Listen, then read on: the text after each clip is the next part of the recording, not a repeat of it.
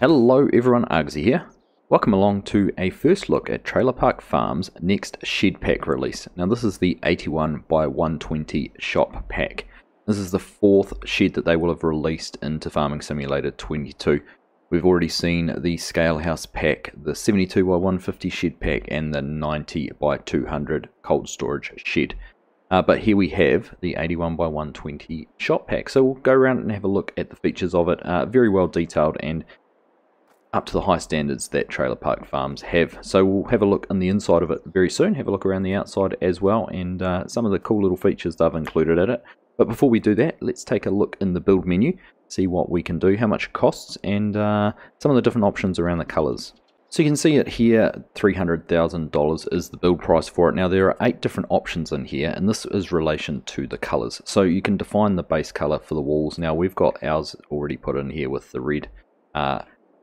But if you go through, we've got the brown, there is a blue wall, sort of a browny colour, darker red, dark grey, green, light grey, the red we've used, and also a white. Now if we just pop in here with the white, now you can see there what colour is white. Now if we just use N and M keys, we can scroll through the colours and actually changes the roof colour, it changes the trim down the bottom colour. Also, if we just zoom in, try and find the best place to do that, it also changes the colour on the window trims. So you can see we'll go through the cream, brown, light brown, sort of more of a darker brown, back to a red, green, grey, blue, and back to a lighter grey, darker red, green again. So a number of different options there for the roof colours and the trim colours.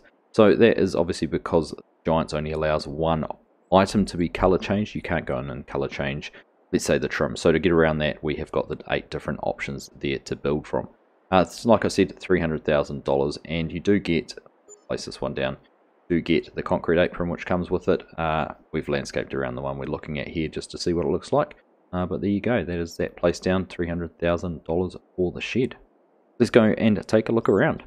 Lots and lots of access ways. We've got 2 big doors, or one really large door on the end here with the roller door on the side.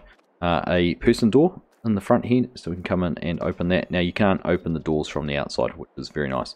Person door there, which does open.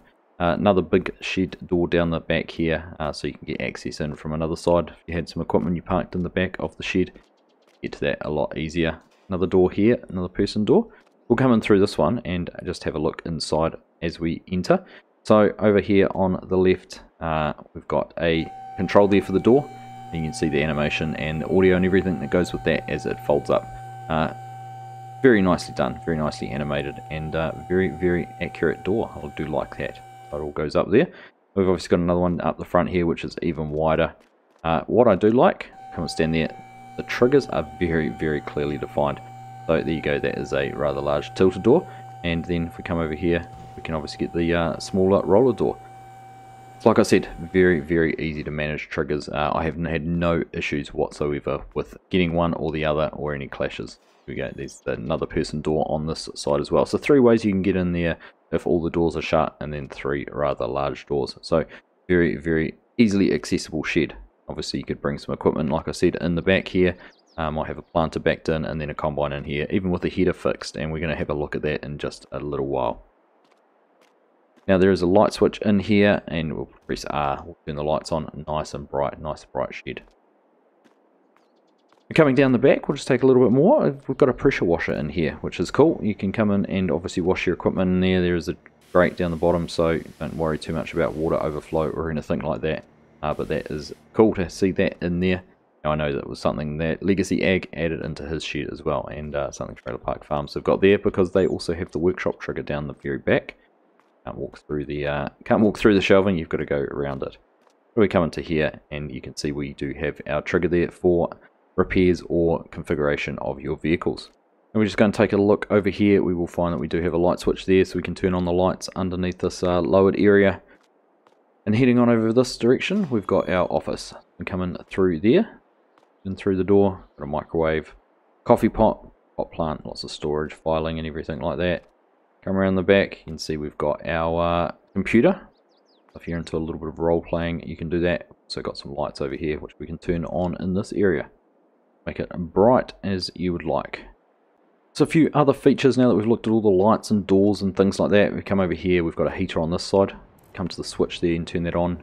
We hear the heater start up the top, and if we go and poke our head out there, you can see we've got a smoke effect, steam effect on the heater exhaust. So you can tell that the heater is on both from the audio inside and also from the visuals on the outside.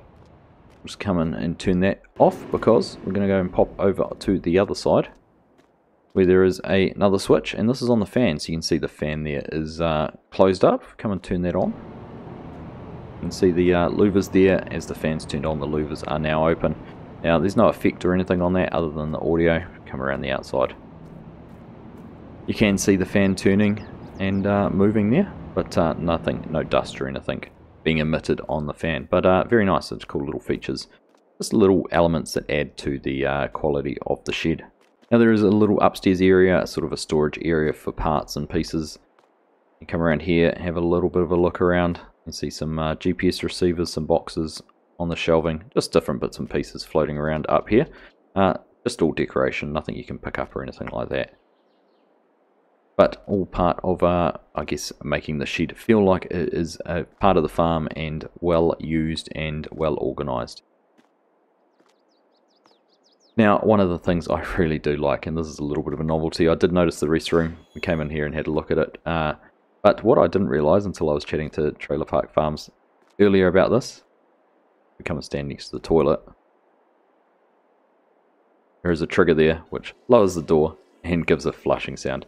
Again, just a little novelty thing, but something he's been looking and wanting to do for quite a while in one of his sheds, and this one gave him the opportunity. So he come back in here and press the button again, and the toilet lid will go back up.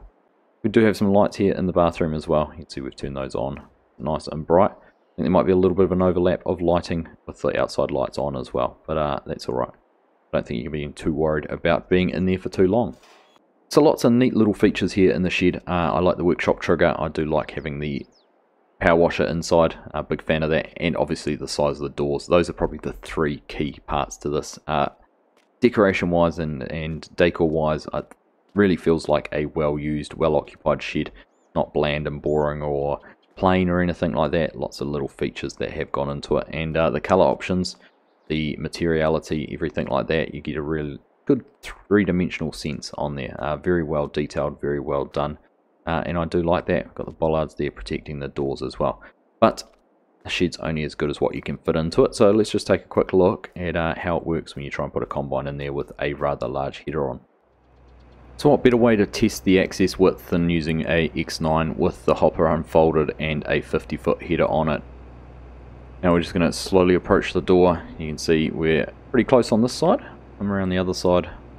We're a little bit further away, but mindful of the shelving there. But we can quite easily, quite comfortably, fit a X9 with a 50-foot header. Now obviously the 60-foot Midwest Juris header wouldn't fit in there, but that has fitted perfectly with the hopper open as well. So if you want wanting to maintain your combine or anything like that, you can come in here and do that. Want to wash it off. Whatever you might want to do, you can fit some pretty large equipment in here, and if we have a look around, still have space at the front to come in through the other door and bring something in this way as well. So very, very nice to see. Very good shed, and lots of space in it as well.